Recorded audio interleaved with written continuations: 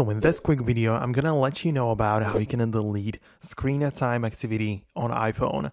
So if you open up the settings and head over to the screen time, you can find essentially every app listed in here, and it's not possible to change it like for individual apps.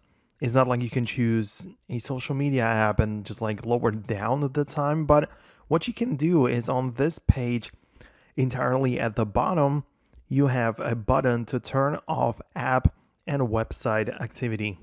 And when you click on this will essentially just disable the screen time altogether, and you can just reset it and start from fresh.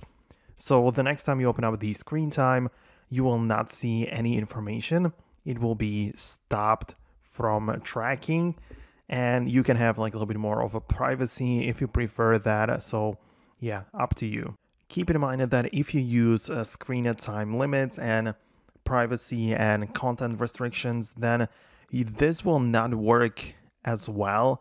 Like if you stop tracking screen time, then these limits and all of these features will stop working too. So just keep that in mind, but you can easily just disable this entire functionality and you're going to be good to go. So that's it. Thank you for watching.